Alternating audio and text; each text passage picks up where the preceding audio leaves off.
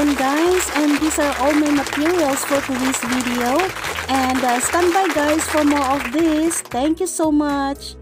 Yeah, just like what I said, we will use Australian zucchini here guys. Not sponsored guys, okay? Australian zucchini, I bought it in Yata Superstore. And yeah, we will use also Australian beef here. Yes, I bought in same store. Yeah, it's not that sponsored guys, okay? Australian beef here, and of course we will use one chili. Yeah, this is a chili, not a bell pepper. So yeah, this is the twist of it guys. We will use a fish maw. This is a fish maw. So maybe you will search guys, a fish maw, MAW. Yeah, this is the twist of Hong Kong Chinese cooking guys. Okay, so stand by for this, and see you. And first step guys, we will cut the beef into reasonable pieces. Kasi magsishrink naman ito guys, and so yeah, hindi naman masyadong maliliit. Ganito guys ang pagkakat. Yes.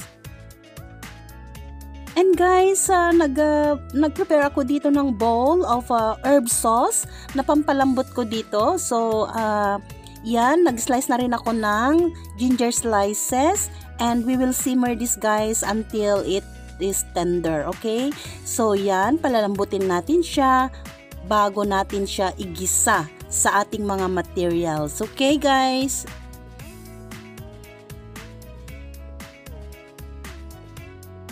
Ngayon guys, we will peel naman ang ating zucchini. We will peel the skin out. Yeah, like this guys. Yeah, very thin lang ang ipipeel natin. Then we will slice it into 4 like this. Yes, and cut it into smaller pieces pa rin guys, ng ganito. Ayan, get it guys? Ngayon naman guys, dako tayo sa fish maw. Ito ay nalinis na guys, and refrigerated na siya. Ngayon ay i-slice lang natin siya, and we will blanch into herb sauce. Kagaya ng ginawa ko sa beef natin.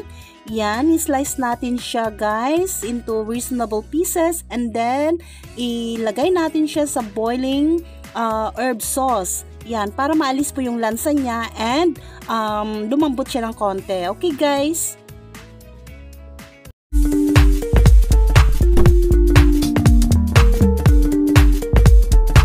Ito na guys ang kabuuan ng ating materials and ng ating ingredients guys. Okay, yan, finally na yan ang ating pinaka main vegetable, ang ating zucchini. Slice na siya guys, and ating fish maw, napalambot na natin siya guys, and of course ang ating beef guys, at malambot na siya din.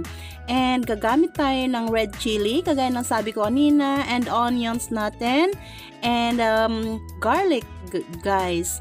So yan ay ating mixture seasonings, at ilalagay ko sa description box below para mabalikan nyo guys. Okay, so these are all our ingredients and materials guys for today's video, and sa procedure guys, please stay tuned and see you around.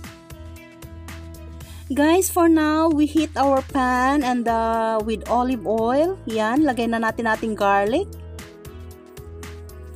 muna guys, and stir thoroughly, fry thoroughly guys, and when it's almost done, ilagay na rin natin ang ating onions. Yan guys, okay?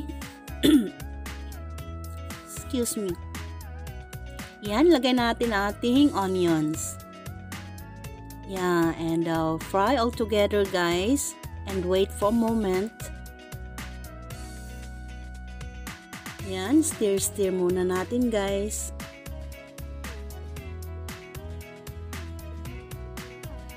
Mabango na siya. So now, I think we will put now our beef guys. Yeah, eto na guys, okay? Lagay natin, yan. And stir. Gisa natin guys.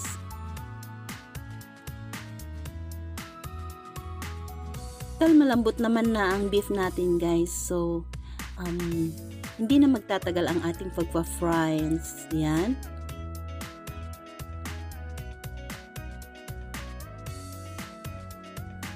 Ayan guys.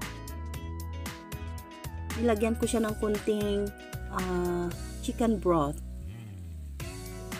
Ayan guys, para umalo ang lasa. Then ilagay na natin ang ating vegetables. Yan, ang ating sliced zucchini. So, hindi na natin tululutuin ng malabsa guys, okay? Dahil nga watery nga ang vegetable na to and it's good for summer guys. Yan, halo-halo lang ng konti and then later on we will put our chili naman, okay? Yan, ilagay na natin ang ating sliced chilies. Yan guys. And lagay natin ang ating fish maw. Wow, ang lambot niya guys. Ang lambot niya. And very favorite ko ng amo ko itong fish maw.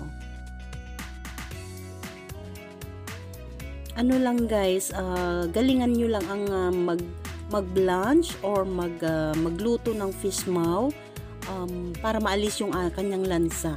Kasi galing ito sa isda guys. Fish maw. Inner organ ito ng isda na malalaki. Yan. Ito na guys. Yan. Nailagay na natin ang kanyang mixture seasonings guys. And guys, you can add your own favorite seasonings. Hindi naman po bawal. Yeah, you are free to add your favorite seasonings guys. Okay? Whatever seasonings you have at lagi nyong gustong ilagay and pwede nyong ilagay guys. Yan. Yan, so habang naghihintay guys, pa-subscribe naman dyan guys. Sa mga baguhan dito sa aking channel, please subscribe. Thank you.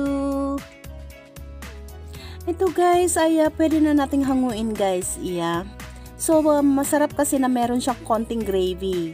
No, it is good and very nice to have something gravy niya dito, okay? Adaran! Ito na siya guys. So, naka-plate na siya. And ito ang itsura niya guys. See? Very yummy guys.